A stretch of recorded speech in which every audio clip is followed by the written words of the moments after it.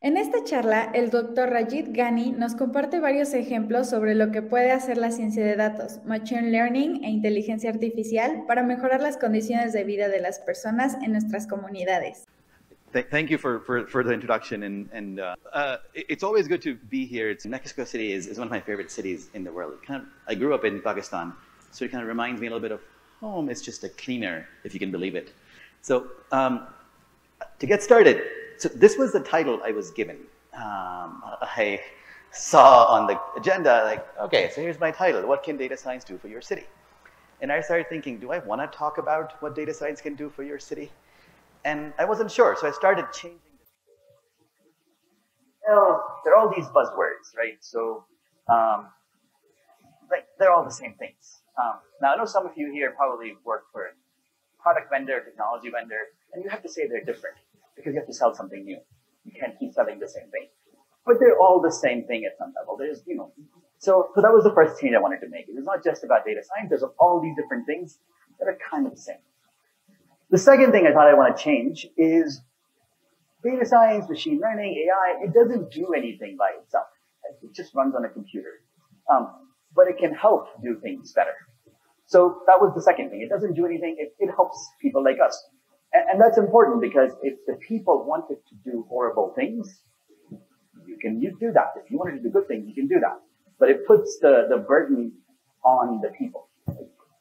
Then the next change I wanted to make is not just help the city, because we don't care, at least I don't care about a city. City is just buildings, roads, traffic, trash. It's the people who live. Some people, care about other objects as well. Some people are tied to other things.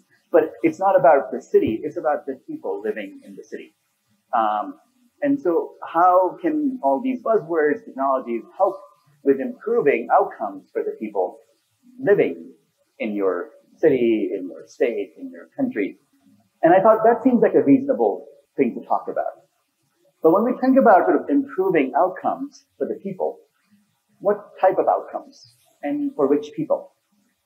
People like us who can kind of be here and have a lot of resources in life, or people who don't have a lot of resources and don't have access to things. Who do we want to help? If you just say, I want to help people, well, you can only help the people who are really rich and who are doing really well, or you can help the people who don't have access to things.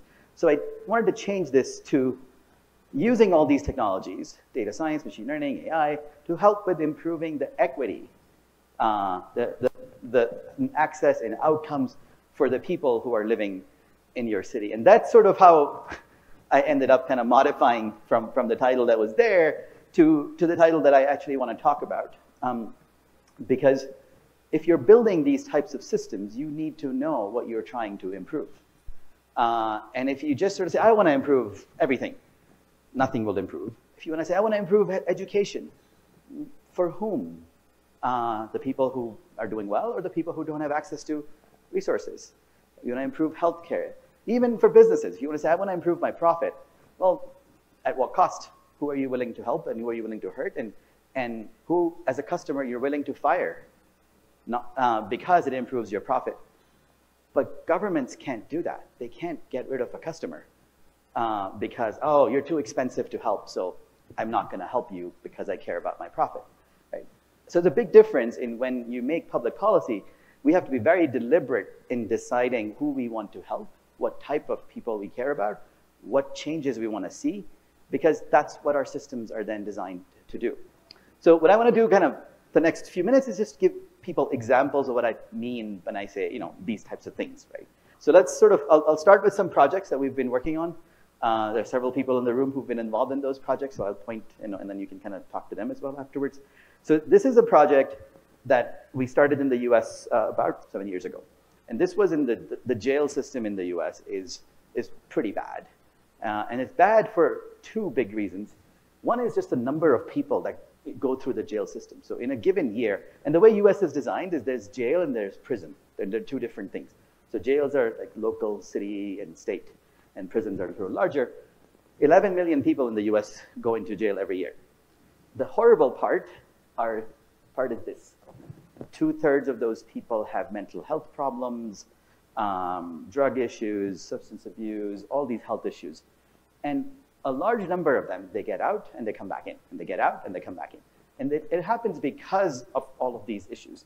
Nobody's helping them with these, and that's why they keep going into the system. So we started working with some states or some counties on helping them figure out, how do you use the resources you have? How do we decide, how do we help people by using these types of resources to help them with mental health in order to reduce that number? So that was the question they came to us with. They said, look, we know there's a lot of people who keep going through the system, and we know that they need mental health, but we have very few resources. We can only help a few hundred people every month. Can you help us figure out who we focus on, who we prioritize, so that it reduces their risk of coming back to jail? And so we started working with them. We got data from them from different systems, from mental health, from jail, from police, from other things. We put it all together, and we built a system initially that was extremely accurate at predicting who's going to go to jail. Now, we could stop there and say, look, I can predict who's going to go to jail, and then I would watch them go to jail. Nothing will change. It will not help improve anything. And so the next piece was trying to figure out, these people that we have identified, if we help them, if we gave them help in mental health, will they come back to jail, or will it reduce their chances? So we started a trial in 2019 we would give them a list of people, they go out and help them, provide them services, and we would get the data back, and we would use that to figure out, is it reducing their risk of going back to jail? And it turns out, so far we're finding it's reducing their risk of going back to jail, it's reducing the number of times they get arrested, it's increasing the number of times they seek mental health services. So that's really encouraging. And based on that, what they've started doing, this county, is they've started extending this system to not just focus on jail, but really try to proactively help anybody who might be at risk of a mental health issue or suicide-related things or opioid overdose. So they can provide these services to people before they get one of these things. I'm not going to talk about it in detail, but today, later on, Nuria will be talking about it, and so she'll give you more details about that project. So a different project, I'm going to go through other ones. This was a project, again, we started a long time ago. This was in the US again, in Chicago. And one issue that's in many countries pretty common is lead poisoning. Lead is in paint. So all the paint that was made in, in the 1970s has lead in there, which is horrible for kids. And it's fine if it stays inside, but as building gets old and it sort of starts chipping, kids crawl, pick up lead, dust, put it in their mouth, and it's horrible. Most of us know that it's bad. The way most of our, so this was Chicago in the US, which is a pretty large city, but also other cities, the way they deal with it is they wait until somebody gets lead poisoning, they test the kid, they find lead, they go and fix the home. But it's too late. You can't fix it once it's happened. So we work with them to help them figure out, how can we predict when a child is 2 months old, 3 months old, before they can crawl, that they will have high chance of lead poisoning. And so they could go and prevent that from happening. They can remove the lead. And that system, again, we ran a trial. It's implemented and being used in Chicago. Here's another, this is a more recent example. This is a work we were doing last summer. This is, again, in a city in the US in the East called Baltimore. And one of the problems that they have is they have a lot of homes that are connected together like this. And a lot of those homes have been, people have left, and they have roof damage. Now, the problem with roof damage, there are two issues. Right? One is, if you're walking, you don't see the roof damage often. So any inspections that the city does, they don't see it very easily. Second is that if a house roof collapses in the middle house, it affects everybody living next door. So initially, they found a partner which flies these planes and collects imagery from airplanes. It's not satellite, because satellite is not detailed enough. They're flying airplanes to collect this data. And they started manually looking through each roof and saying, roof damage, roof damage, roof damage. And they realized that that was going to take them a very long time. So we started working with them last summer to help them build a system that automatically takes that data from before that they've done manually and uses it to classify the extent of the roof damage. Is it high? Is it medium? Is it low? And they can then use that information to figure out where to go, where to prioritize inspections, how do we fix those things. So they've started to kind of use the system over there as well. Another example from the US, since the police there is the police everywhere is pretty bad in general. But the police in the US, kills a lot of people. And one of the things we've been working on for the last several years have been working with police departments to build systems that predict which police officer is likely to do something bad, shoot people, use force, and then provide that system to the police department so that it sends them an alert saying, this officer in the next 6 months is going to have a problem. Do something about it now. And some of those indicators, predictors, are obvious. They've been doing these things before. Some of them are less obvious. We find if a police officer was sent to repeatedly to incidents of suicide or abuse of children, they become high risk of doing some of these things for a short period of time. And so the idea is, can you now, if they've been doing that, can you give them something else and try to prevent that? So that system is being used in several different police departments in the US. This was some work we started in Mexico. We actually didn't finish, but I still wanted to talk about it. This was just before COVID happened. This was with I think it was the Fundación Carlos Slim. And there's the electronic, the vaccination card program that was started a few years back. And initially this work was focused in Guanajuato because their vaccination rates for kids were pretty low, about 40% for measles, polio, all of those things. And their idea was all these kids that are not getting vaccinated, they're not going to get vaccinated in time. Can I identify which kids will not get vaccinated in time early so I can then figure out how to prioritize outreach, how to figure out where to send vaccine supply. And we started this work in middle of 2019 in the summer, and then COVID happened. We had a system, we were planning on testing it, and all of a sudden, all the vaccinators that they had who were vaccinating kids got moved and put on vaccinating for COVID. So that system never got used. But I still wanted to talk about it as an example of sort of how the same idea of this is an early warning, right? Telling this kid is not going to get vaccinated, can I do something before?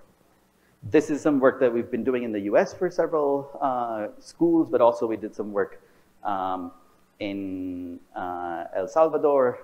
And the idea here was a lot of students who are in school may not come back next year. And if I can figure out early who will not come back to school, I can start doing some of these, I can start sort of giving them programs, connecting with them. And Adolfo, who's over here somewhere, he was involved in some of this. This is a more recent project. This is so Carnegie Mellon is in the city of Pittsburgh, which is in the county of Allegheny.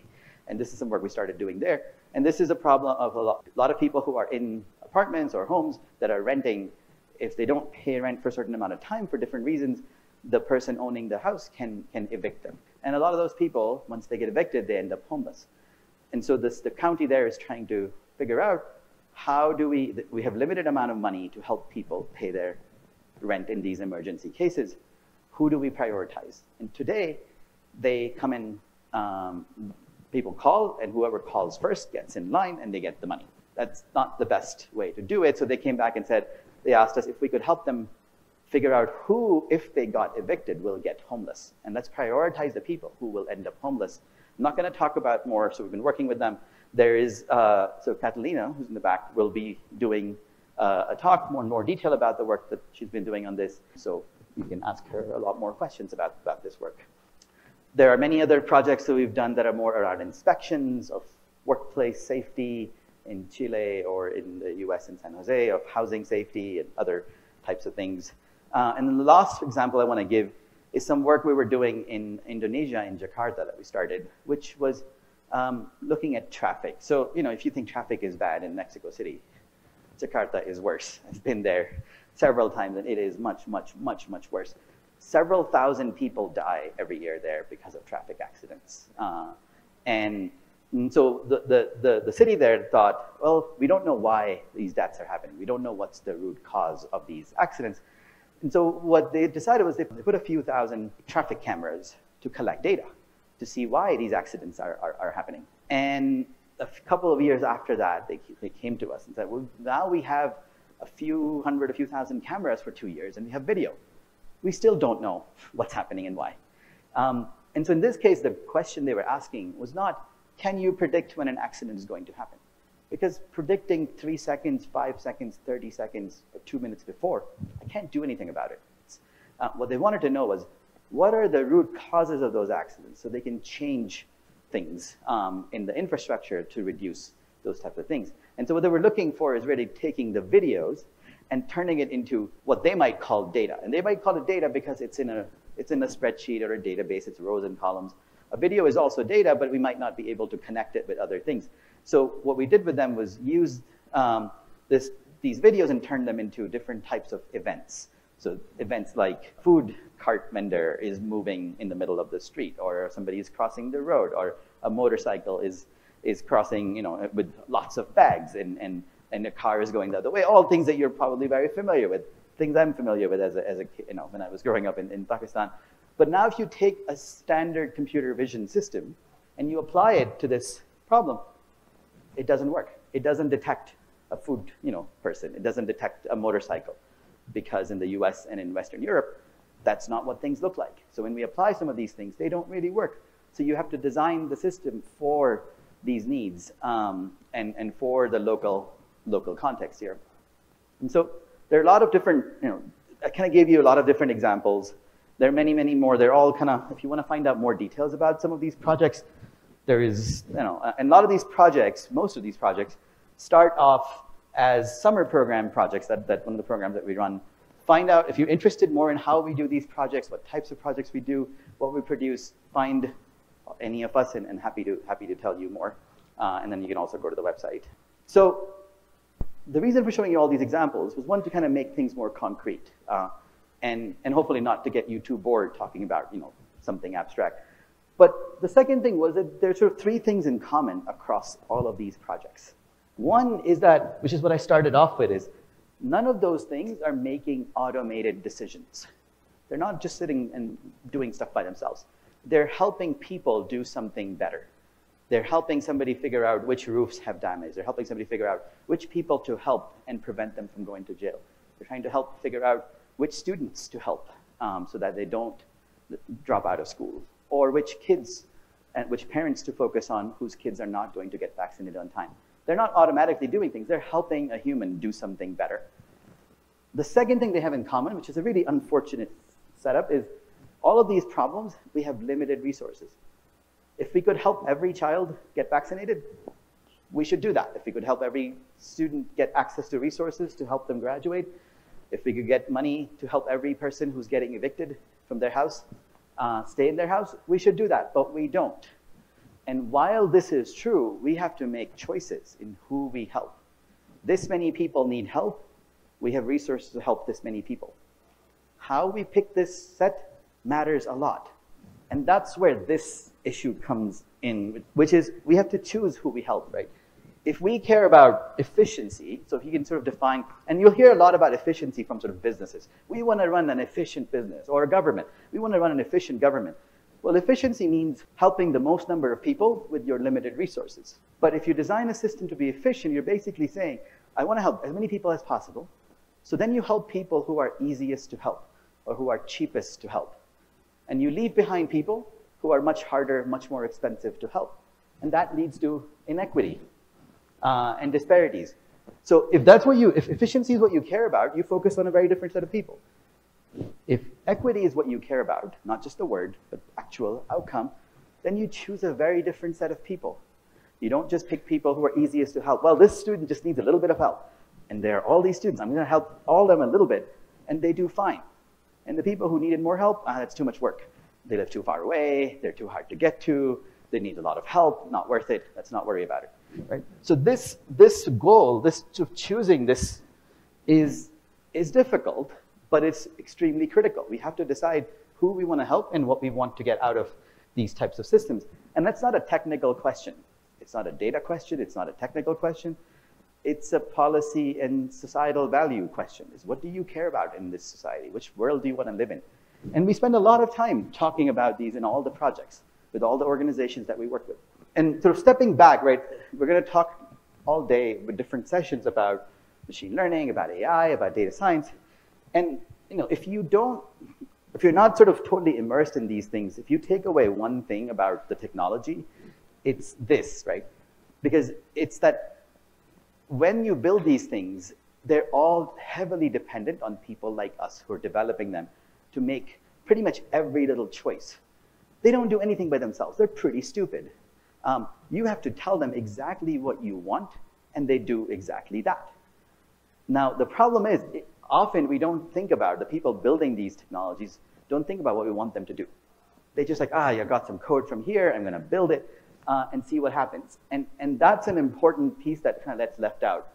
The way I think about developing machine learning and AI systems is really starting off by what do we want it to do? What are the values? What are the societal values? What are the policy values? Not what vendor you're going to use and what data you're going to use and how you're going to build it and you know, what platform and what language and what are the values? And then you build it to achieve the values, but then you test it. It all sounds very obvious, but that's not how most AI and machine learning systems are built. Most of them are built like, I have some data, I have some code, put it together, here's a model. Does it do what you asked it to do? I don't know. What did you ask it to do? Typically, you ask it to do these three things.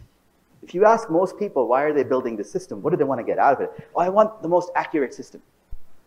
I have no idea what accuracy means. And we'll talk about it. Or I wanted to make profit, right? Okay, at what cost? What are you willing to lose in order to make that profit? Who are you willing to hurt or help? Or this is the most common one. I want to develop an AI system that helps me be more efficient. And so while those are not horrible things, they're not the only things we care about. We might want to design systems that also do these things, that achieve fairness and equity, that are accountable to something, that are inclusive, that are transparent, that protect privacy and can be explained and understood. There's a larger set of values that if you sort of took any AI or machine learning toolkit today, you can define what accuracy might mean in that system, but you don't get an option to say, how much do you care about fairness? And how much do you care about transparency? You have to do it yourself. And I think that's a problem today, right? And so a lot of the work that we're doing in those projects is really around developing these systems so that they can help get to fair and equitable outcomes. And it's not trivial. It's sort of you have to go through like, what do you mean by fair? What do you mean by equity? Which people do you care about? And that's difficult. And you have to make choices. You have to say, I care more about these people than these people. That's very difficult to do for governments because, oh, I care about everyone. And who do you want to help more? Oh, everyone. I want to make sure everybody has access to things. So you have resources to help everyone? Oh, no. So what do you do today? Do you help everyone? No, we don't help everyone. We only help these people. So you can't help everyone today. So how are you picking them? I don't know. So a lot of governments are not picking these values. They're just doing things and hoping that it works out. And so we first spend a lot of time in defining what we mean. We have a lot of tools that we've built to measure the bias and the fairness in these types of systems. We then look at sort of what is causing it. We then spend a lot of time on designing algorithms that improve the fairness and monitor and evaluate. And so I'm not going to go into detail, but I want to end with sort of one example that sort of shows you that trade-off that I was talking about. So this was an example we were doing in Los Angeles in the US, in California. And this is kind of similar to the first example I was giving on people coming back to jail. And there are a lot of people, again, who get arrested, they come in, they get released. The problem is that what they need is help from social service programs. They need to get connected to other help. Instead, what they get is jail.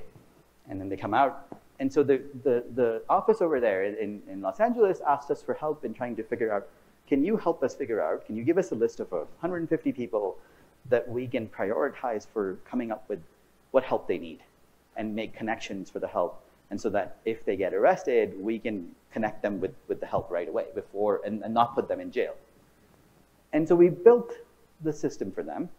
And the first system we built was, I want to build the most accurate system, right? Because that's what everybody wants to build. And accuracy in general in machine learning and AI, accuracy means replicating what humans have been doing before. You take ground truth, you call it, which is what humans did, and you say, I'm going to replicate. So if you want to do what people have been doing, because people are not biased, and people are not racist, and people are not sexist, and you want to replicate that, that's what we call accuracy in machine learning. Right? So we built the most accurate system, which was, of the 150 people I give you, 73% of them will come back to jail. So of the resources you allocate to make connections for people, you will be 73% efficient. That's good. But here's what happens. In this case, in Los Angeles, the recidivism rate, the rate of people come back, is much higher for Hispanic, for Latino people, and it's lower for white people. So the most accurate system we built is more accurate for white people because it was just looking at everybody and saying, how do I build the most accurate system? It ends up being more accurate for white people. It helps both groups, but it helps one group more. So they both go down, but one goes down faster, and it increases disparities. So you can say, well, it helps both, right? What's the problem? Well, it depends on what you care about. Do you want to help both equally? Do you want to help both? So that was number one. So then we built option number two, which we focused on what we call equality, which is it's going to be equal performing for both groups. Here's what happens. It starts from the same place, and it reduces both equally. So it doesn't make things worse. It doesn't increase disparities, but it also doesn't decrease disparities. It keeps the same world. It just lowers it for everyone. And it's slightly less efficient, slightly more costly. So then we designed option number three, which was designed to be more focused on equity and designed to be more accurate for this group for this group than for the white people. And it does the same thing. It helps both people, but it helps one group more than the other. So it reduces the gap and gets to equity. And it was the same cost as this one. So that's the menu we presented to the government agency. Is if you want the most accurate, efficient system, if you do that, here's what happens. If you're willing to kind of spend this much more, which is pretty minimal, you can get here. Now, in the background, there's a lot of math and statistics and machine learning, all that buzzwords, but that's not how you talk about it to them, right? The menu is you can have this, you can have this, you can have this. And at that point, it was pretty obvious for them that this is what they want. Because the cost is pretty minimal, and they chose to go with this, which is the right thing to do, but it required kind of giving them this menu and helping them figure out that just building a system that's accurate in the beginning, that's not the goal. If the goal is equity, you have to figure out how to design it. And we have actually found this in many, many, many, many projects, is that we can get to this answer without very little cost. And that's a very surprising thing we're finding over and over again.